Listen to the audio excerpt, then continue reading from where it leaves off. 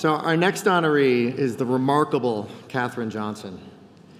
Johnson's work at NASA began before any person had ever left the Earth's atmosphere and continued through the age of the space shuttle.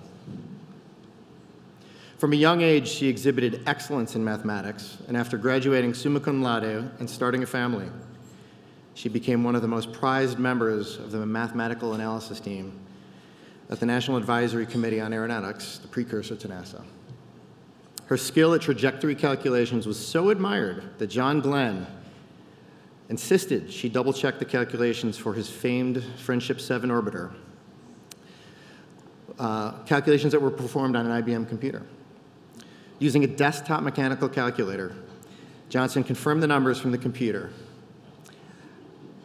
After her confirmation, Glenn noted, "If she says they're good, then I'm ready to go."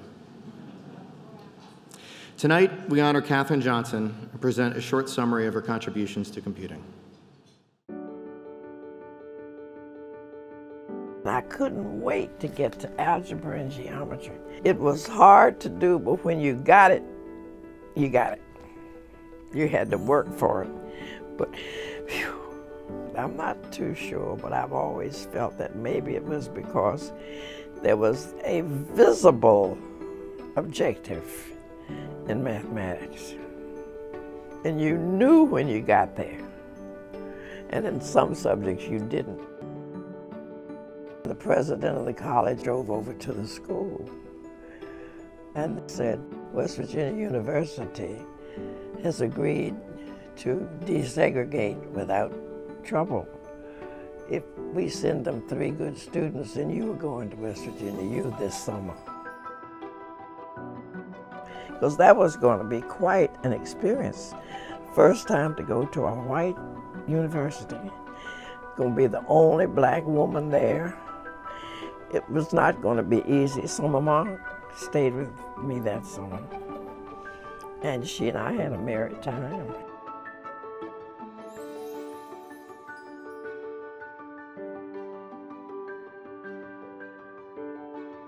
NASA was hiring female mathematicians, and for the first time that, this is a year or so, they had started hiring blacks.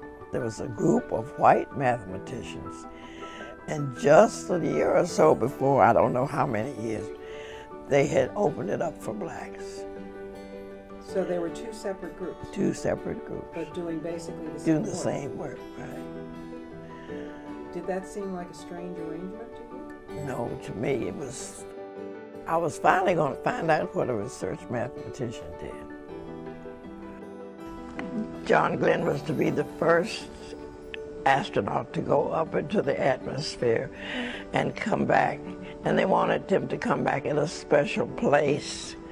And that was what I did. I computed his trajectory. And from then on, anytime they were going to compute trajectories, they were given mostly, all of them to my branch. And I did most of the work on those by hand. But when he got ready to go up, he said, call her. And if she says the computer's right, I'll take it. We were just lucky that we never had a problem with anything that we were really concerned about. Really concerned. Everybody, when they went to the moon the first time, everybody was concerned about them getting there. We were concerned about them getting back. Because it's, if you miss your plane, then you may not get another plane for 6 hours, right? But if he missed that orbiting vehicle, he missed it more than X number of degrees, and more than X feet per second, he was done for. No way he could get back.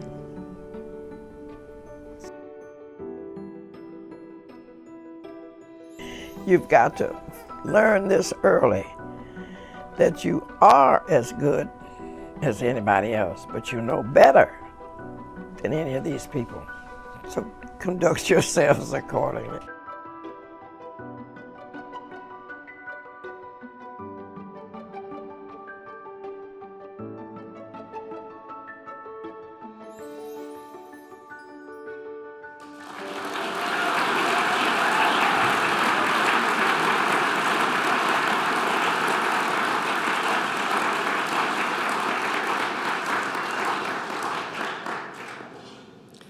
The 2019 Computer History Museum Fellow Award is presented to Katherine Johnson for her exceptional calculations during the U.S. space programs that brought the first humans to the moon. Due to the recent passing of her husband, Katherine could not be with us tonight. But here to accept the award on her behalf is her close friend, space medicine researcher and NASA astronaut, Dr. Yvonne Cagle. Welcome. Please join me in welcoming Dr. Yvonne.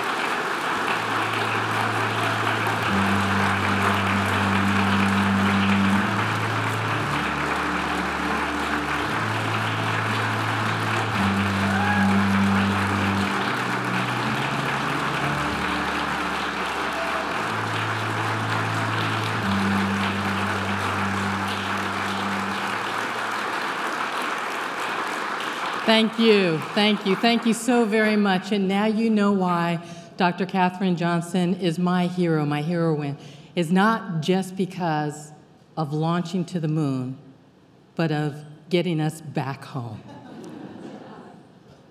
No pressure. I mean, what kind of pressure it is to follow this? I mean, there's really, talk about pressure. But actually, there's no pressure because this is space and this is what we do. Good evening. I'm Dr. Yvonne Cagle, NASA astronaut, and it is my distinct privilege to recognize, speak, and receive on behalf of Dr. Katherine Coleman Goebel Johnson.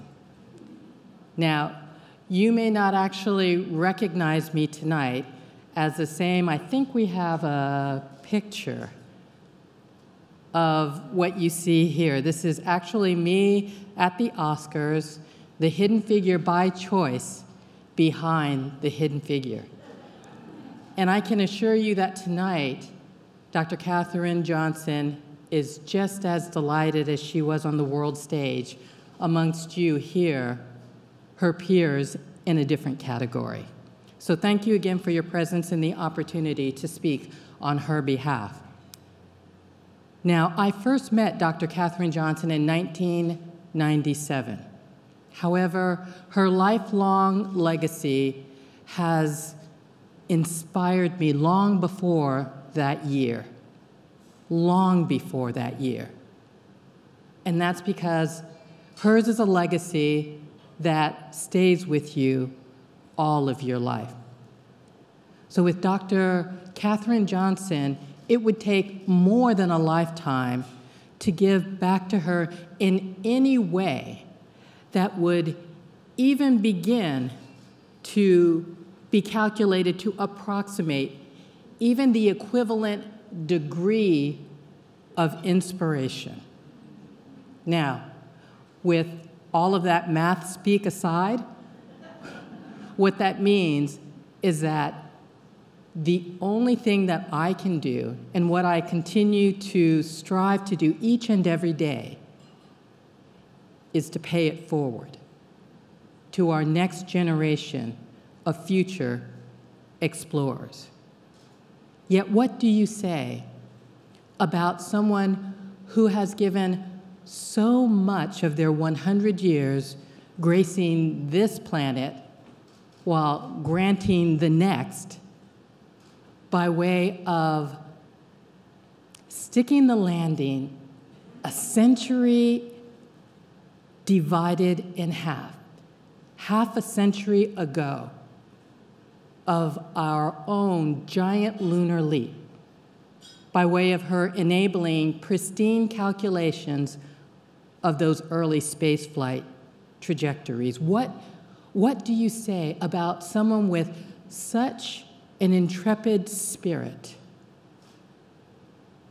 who continuously, courageously, throughout the course of her legendary 100 years, to tirelessly and yes, even cognitively champion and persevere against all odds, against those who persevere against the odds? What do you say? What do you say? Oh, well, you don't say anything. You listen. So tonight and every night, let us listen to that voice hidden no more.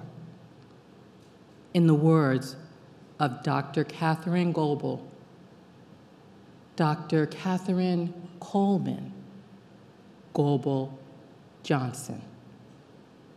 And I quote, "Thank you for this extraordinary honor. I've gone from being a computer in a skirt to an advocate for women and girls in science. This has been the greatest honor of my life. The magic about tonight is that you are recognizing the men and women across computing history and giving them a voice. You are providing a platform for so many to share their story, and together we are rewriting history in a way that allows everyone to see their place, backward and forward. I am proud to be able to share my story tonight." End quote. Ad astra to the stars. For that voice, Dr. Katherine Coleman Goebel Johnson. Hidden no more.